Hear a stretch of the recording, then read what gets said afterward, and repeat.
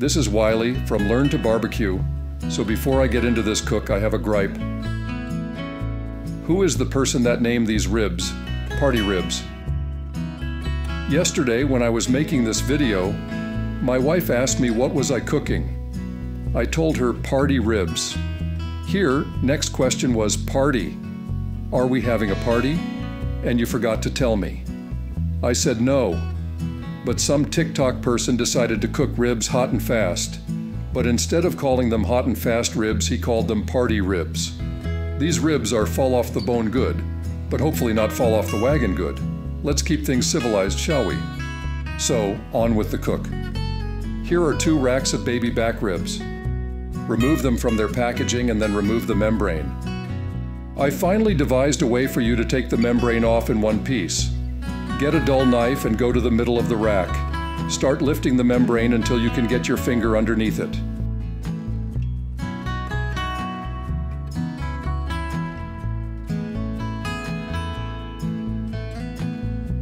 Keep lifting until you reach across the middle of the rack.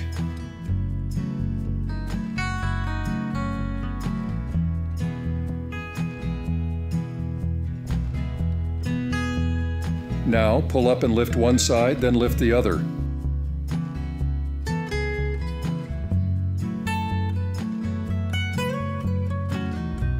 Works every time. With membrane gone, put the racks into a large foil pan. Now it is time to add the rub. This time I am using Kinder's, the blend, salt, pepper, and garlic.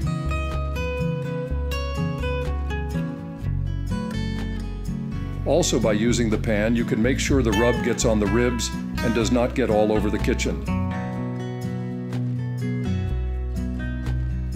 The blend is a simple yet effective creation. A perfect recipe of just 3 key ingredients. High-quality salt. This forms the base, enhancing the natural flavors of everything else. Coarsely cracked black pepper. The larger grind adds a pleasant bite without overpowering the dish. Real dried garlic bits. These bring a savory and aromatic essence with a delightful crunch. I have become so preoccupied with the party that I have forgotten a crucial step. You need to cut the ribs into single ribs and then put them back into the pan to distribute the rub on the ribs evenly. Also, cutting the ribs before cooking is supposed to allow them to cook quicker. A whole rack of ribs looks impressive, but it takes a long time to cook all the way through, especially if you want that crispy goodness on the outside. Think about it this way. Heat needs to travel from the outside of the rack inwards to cook the meat. With a whole rack, that's a long journey. But when we cut those babies into individual ribs, we've dramatically increased the surface area. Now, heat can reach all sides of the meat much faster. This means shorter cook times and perfectly cooked ribs throughout. No more waiting for the center to catch up. We have already set the smoker temperature at 275 degrees Fahrenheit, and now we add a pan of water to moisten the cook and catch any drippings, making it easier to clean the smoker when we are done. Now we add the pan full of seasoned ribs and let the smoker do what it does best, smoke and cook the ribs. I almost forgot. I now need to insert the temperature probe into one of the meatier ribs so we can monitor the temperature and know when the ribs are done.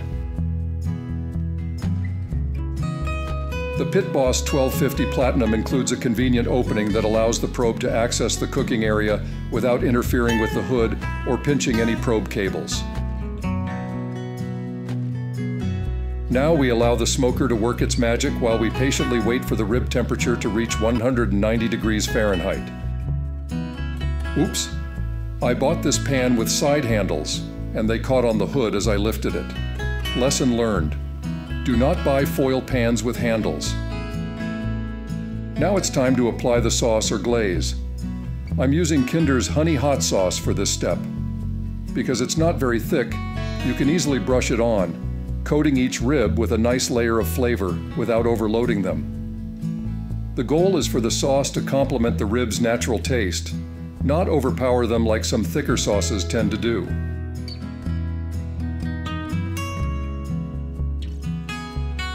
Kinder's Honey Hot Barbecue Sauce is a sweet and smoky sauce with a touch of heat.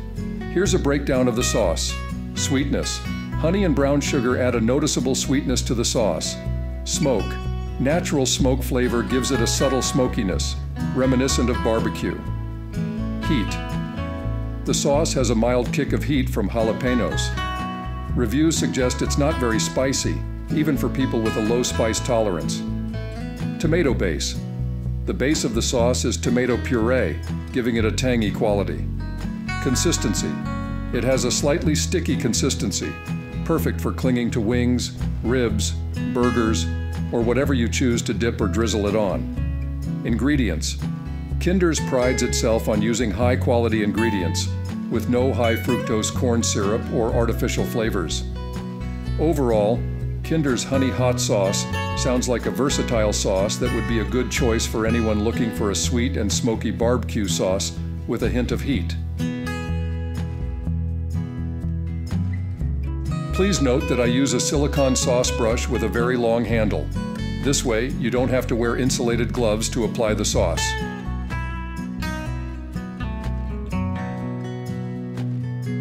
Since the ribs stalled, I decided to wrap them in foil. Because they're already cut and in a pan, I opted to simply foil the pan itself. Here are the 3 main reasons to foil. Faster cooking. Foil acts as an insulator, trapping heat and moisture around the meat. This can significantly shorten cook times. Increased moisture. Foiling helps retain moisture in the meat, preventing it from drying out during the long cooking process. This leads to juicier and more tender barbecue. Improved flavor. Some argue that foiling allows for better penetration of rubs and marinades as the juices and flavors circulate within the wrapped environment. The ribs are done when the internal meat temperature hits 200 degrees Fahrenheit. Now let the ribs rest for about 10 minutes and then serve.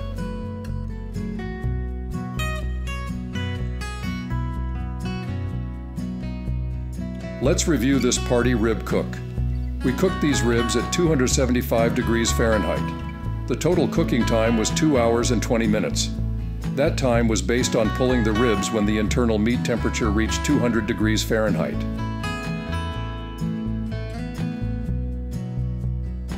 Party ribs are a fantastic option for delicious and crowd-pleasing ribs.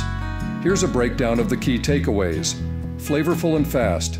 Cutting the ribs into individual pieces allows for quicker cooking and ensures each bite packs a punch of flavor from the rub or sauce.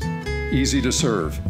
Individual ribs are perfect for finger food and eliminate the need for messy cutting at the table. Great for a crowd. The bite-sized portions are perfect for parties and potlucks, allowing everyone to grab and enjoy easily. Overall, party ribs are a winner. They're delicious, convenient, and perfect for feeding a crowd. I also want to compliment the smoker. The Pit Boss 1250 Platinum was rock solid at holding temperature. Also, the meat probe was accurate to plus or minus 1 degree when compared to my ThermoWorks 1 thermometer. In addition, the ribs still had a pleasant smoky taste, even though we cooked at a higher temperature, which normally reduces the ability to generate smoke. I did have 2 issues. First, you cannot cook these ribs in an hour and get high-quality results. I cooked at 275 Fahrenheit, and it still took 2 hours and 20 minutes to get the tug off the bone we all expect when eating ribs.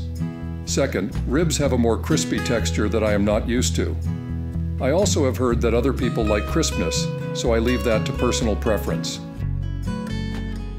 So here is what the perfect tug off the bone looks like. And they tasted as good as they looked. Till next time.